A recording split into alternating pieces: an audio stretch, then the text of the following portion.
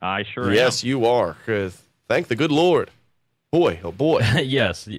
Yeah, sorry for Skype. I don't know what's going on. The Estonians invented this great program, but I guess since Microsoft bought them out, hasn't been performing the best. Nah, it's some type of one of the wires here on the radio board is either fried, fractured, or something going on with there. It's probably on our end because I've had some issues with the Skype earlier today, and I knew it. I was putting it out of sight, out of mind until you called, and then I was like reminded of it real fast when I called for you and you weren't there. No worries. I think there's, you never know. There's a lot of great conversations that happen on this program. There may be some people who don't want to happen. No doubt about it. Hey, with that said, before we get into some of the topics that you and I had discussed prior to the show that you wanted to bring up to our viewers' attention, what's going on out there over in the EU? I see images and videos from Italy, from France, all these people protesting these vaccine passports, burning them in the middle of the street, in the plazas. What's the sentiment over there? As the government comes, to lock you down and to keep you out if, in fact, you don't get the jab. Yeah, it's been interesting. It's happening a lot, mostly in France. France has probably had the strongest protests, but you have seen them as well in Spain and Italy, and a little bit in Greece. And it really comes down to what the governments are prepared to do and what they'd like to do, and really require private businesses to do. And I think that's really the most problematic part. And I've been in this pandemic now, have traveled between the U.S. and Europe and seen the differences. And for me, Joe, if I want to go get a cappuccino down the street and sit down, I need to show them something that's called any of the 3 Gs. So I need to show them either, number 1, that I have a negative test, number 2, that I have a medical certificate showing that I've recently come over and recovered from COVID, or that I have proof of vaccination. So that's called the 3G method. It's what really is the case here in Austria. So this little vaccine booklet, I guess, is my vaccine passport. It's very strange to do this. Obviously not the case in the U.S., where we have, I think, a much more trust-based system, and would pretty much be anathema if any business asked for your medical certificates. But it really is, this is what the politicians are trying to do. And we kind of warned many months ago that as soon as people had these powers, if they have the power to shut down businesses, now they're going to have the power to restrict who can enter businesses. And I think that's very problematic. Where is the agency here for small businesses? Where is the ability for small businesses themselves to choose who they want to serve, who they want coming in the door? I think many of them would much rather brave the risk of some type of COVID transmission with all the mitigation measures they can put in than to have their businesses closed. So I think they can do that. Unfortunately, what we see in many parts of Europe, and we're seeing this increasingly in the more liberal parts of the U.S., they are requiring so much of this, either vaccine passports, and sometimes even just that. I'm seeing in San Francisco and New York, you can't even just do the negative test anymore. So I think it's problematic. I know many people view Europeans as a more docile, sort of socialistic peoples, but I can assure you people do care about their liberties here, and they surely don't want to be stopped from doing something if they believe that they can take on the risk. And with that said, we had a guest on yesterday, and maybe she was a little further down the slippery slope than maybe where you and I are right now. But she brought up this idea, and it's practiced in places like communist China, of all places, this idea of a social credit score. And while we're not there yet, have you ever can you give us an example of government rolling back their emergency powers, in the history of rule over people around the world? Well, I wouldn't make for a good radio joke because there would be crickets.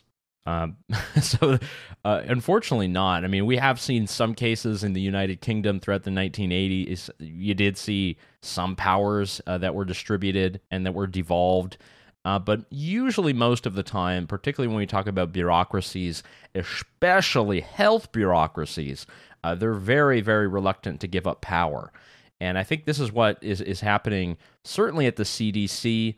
They've kind of become this new all-encompassing force in our society, when really they're not supposed to just set what the laws and the rules are. They're supposed to advise the executive branch, and then that advisement is taken under by the executive branch, by the president, by the agencies, and then essentially they figure out what they can do under the Constitution. And what we have now is kind of a pernicious system where Joe Biden is saying, follow the science. The CDC is somehow supposed to be science, which is not true. It's an institution. Science is a process. It's something that we learn. It's something that we test. It's something that we learn from different countries, from different experiments. And unfortunately now they've got a lot of power. And I know you've discussed the eviction moratorium, which is hurting a lot of people who own vacation homes, people who own second homes, people who have tenants who, none of these people necessarily are at risk for some huge contagion if they are asked to pay rent. But that's really how it's being framed. And it's pretty unfortunate because there are a lot of immigrants, there are a lot of entrepreneurs who've saved up money to buy apartments and rent them out. And just because of the CDC's mandate and because of the willy-nilly nature and no one following the Constitution in D.C., this stuff just carries on.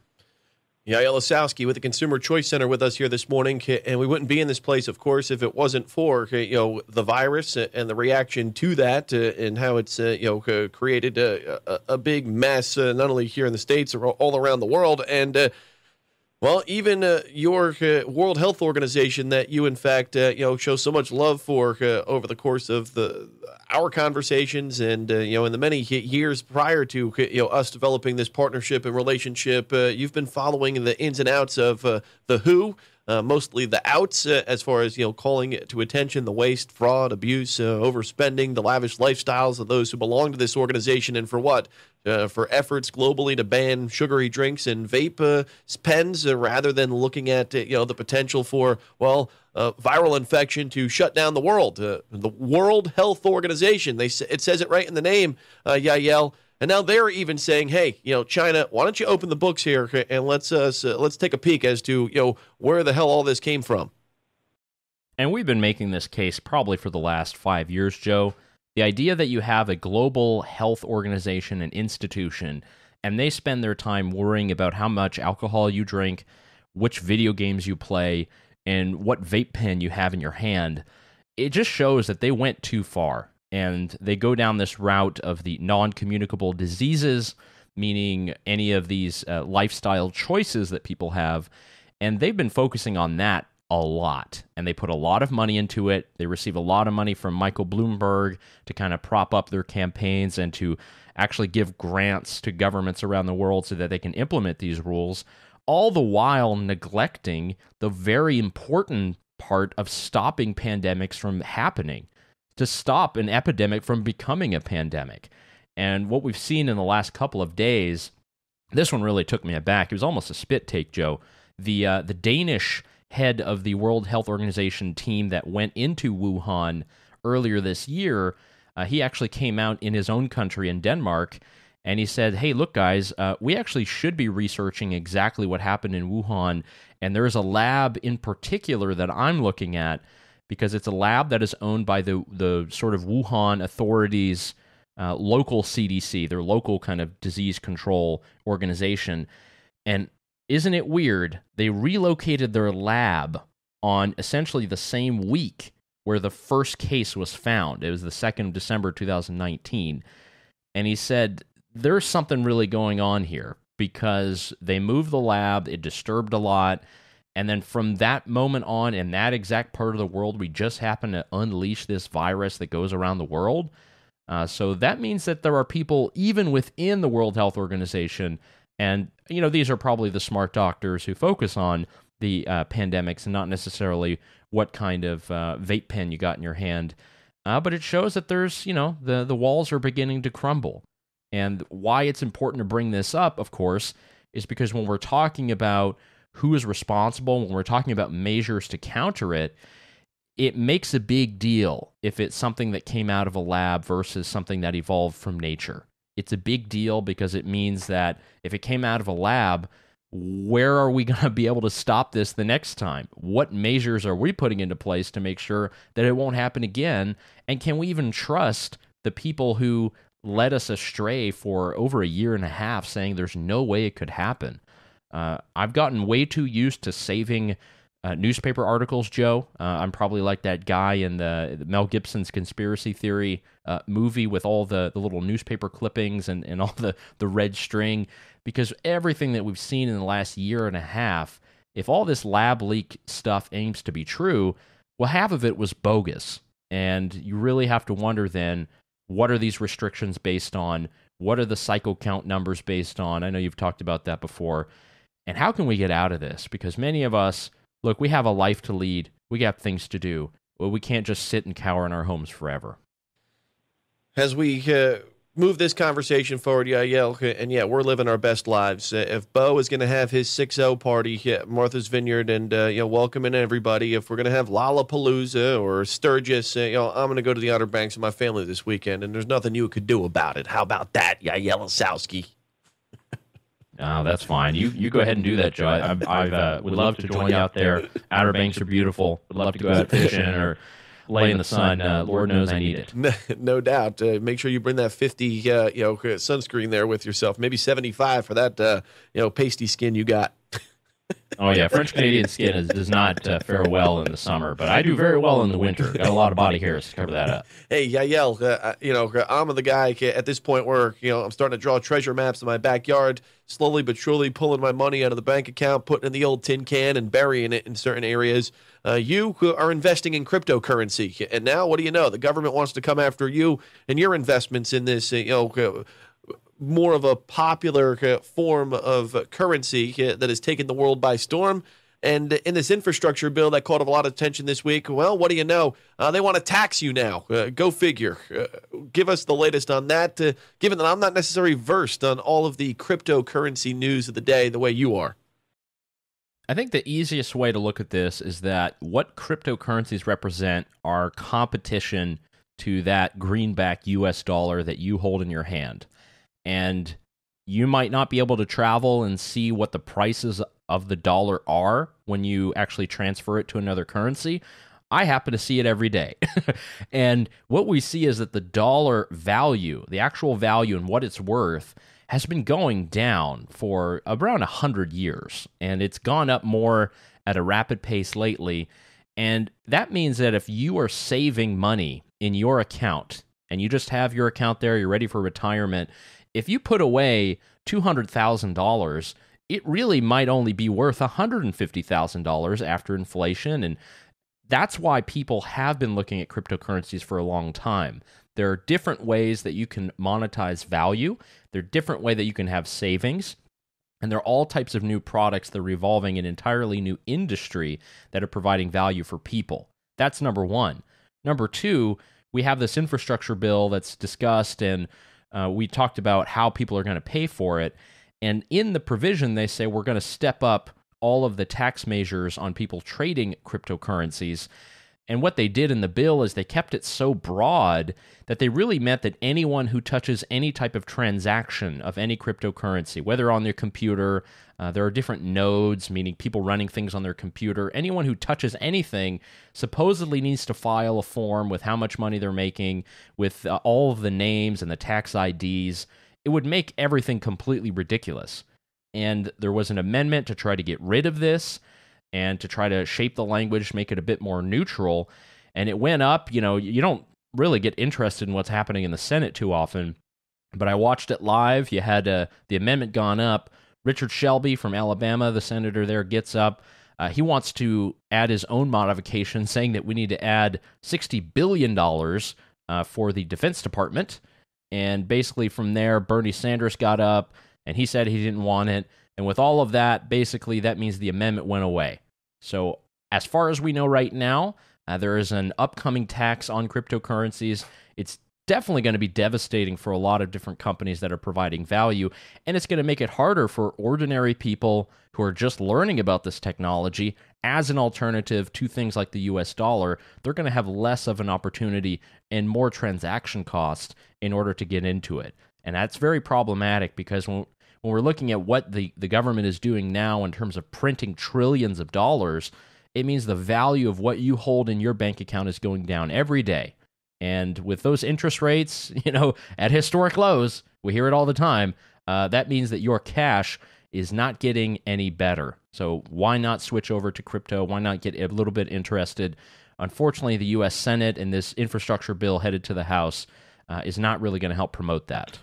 In catching some of the cliff notes and commentary, from that conversation with some of our lawmakers, it kind of reminded me of these committee meetings that they've had over the course of the last couple of years in regards to big tech, and you've got career politicians, in many cases in their 60s, 70s, sometimes 80s, who have been, and have spent their entire adult life inside the Beltway as an elected official, patting their pockets this way or that way, and then they have like the millennial or teenage staffer and intern, whispering in their ear to present questions to the Zuckerbergs and the Dorseys of the world when they're trying to clamp down on big tech. These people have no idea what they're talking about, is what I'm getting at. No, you're exactly right, and unfortunately, this is what happens when you have great, innovative new technologies that come up, and people want to figure out how to regulate them. But when they say regulate, they don't mean regulate as make sure that there's no fraud or make sure that nobody's getting ripped off. They care only about getting revenue. It's all about the money. It's all about taxes. It has nothing to do with how it actually delivers value to people like you and me, and everything to do with how much the government can get a cut of. It's the same reason they went after Uber. It's the same reason they go after Airbnb. They look at the big company, they look at the billions of dollars and say, we want a cut of that. And when they see things like Bitcoin or they see things like Ether and all these other coins going up, I mean, Bitcoin itself has a market capitalization now that's $685 billion. Like, that's the market that exists for these types of currencies. And of course, what they want to do is crack down, get a piece of that, and then they can go home to their constituents and say that they brought them, new parks, new roadways, new jobs, at some center putting together parts for some military aircraft. It's unfortunate that that's what government is. It's all this kind of bribing game to get more money, and then over-deliver or under-promise to so many other communities. And it's very unfortunate. We're going to keep, pressuring them, Joe, make sure that people know actually what's going on and how this impacts you as a consumer, because I got to tell you, the only time that we can be a bit comfortable, though, is when Congress is out of session or they're on vacation. That's how it's going right now, so at least I got a little bit of a smile on my face. Yaël Ossowski with the Consumer Choice Center with us here this morning, and as we wrap it up, the Intergovernmental Panel on Climate Change within the United Nations delivered a damning report to us about climate change this week. Yael, basically saying the sky has fallen, it's irreversible, and if we only continue to push electric vehicles, will the world be saved? I'm going to the Outer Banks, a little strand, essentially a sandbar off of the coast of North Carolina this weekend. I can recall two instances where I felt that, all right, well, while the planet may very well and is warming, that a friend of mine has a home in basically an area that is the smallest sliver of land in Duck, North Carolina, where the Albemarle Sound and the Atlantic Ocean meet. There's like a half mile of sand in between there. That's where his house is, and it's been there for 65 years. Then I took a tour up into Kerala, where the wild horses are at, and was informed by our tour guide that, the big sand dune we were looking at right there, 50 years ago, that sand dune was about 3 miles to the north. In that the weather changed, the tides moved, and out in the middle of the ocean, well, there's weather, and it changes, and it impacts our way of life. And am I going too far down the way of denying? I'm not denying climate change. I'm just stating that there is climate, there is weather, there is atmosphere. It changes. How much we impact it? Well, I'm not really sure right now. Should we believe all these doomsday scenarios that they continue to tell us in what has become a cult, kind of a religious type of feeling for many out there? I mean, you have young people, Yael, not to go on a tangent here, young people telling us that this is the biggest concern that they face in the world right now, given where they are, living with their $1,000 phones and their luxury apartments, spending $45,000 on college. Climate change is their biggest concern. It is true that the climate is changing. It is true that we as humans have impact. But the failure of many of the people who write these reports, and what a surprise, another United Nations organization that kind of fails. What they don't take into consideration is that we are incredibly great at mitigation and adaptation. And, you had earlier in this segment, you have Cape Fear Home Builders Association. These guys know how to build homes. They know how to build retaining walls. They know how to protect properties that come with erosion or it comes with flooding. That's something that engineers have devised. And what a lot of the reports do by the IPCC and the UN is they just look at what, total humanity and just say, look, we're totally screwed. We've got 12, 15 years left, and then that's it. Well, you have to define that. You have to really try to make it so that people understand what that means and show confidence in human beings and our ability to innovate. Once we see that insurance cost for all property that is near the water is just totally astronomical and exorbitant, I think we can discuss it, and I think we can have measures to do that. But if you look at a country like the Netherlands, this place has been below sea level for 200 years. They're still living. They're still surviving. They've been able to come up with technology to protect them. I don't think that we're just going to, throw the towel in and everything's done. Right? We've got plenty of amazing, innovative, smart people who are coming up with solutions any day. We should look to these people. We should not look to the politicians who want to put carbon taxes on, who want to make your way of living more expensive, because that's not where we're going to find solutions. All of those measures, and someone good you can read on that is Bjorn Lomborg. He's a Danish political scientist. All of these measures that are put up are only going to make poor people poorer and going to make you poor as well. It's not going to do anything to solve the problem. It's just going to move some money around and make it so that it's more expensive to live. We saw what happened with the yellow vests in France when they try to put in these carbon taxes. I think there are going to be more people who rise up once they see the actual cost of energy, the actual cost of food, and all this will be thrown in the face. I'm all in on human beings and the human race. I think we're great innovators. I definitely have more positive belief in our species than many of these folks.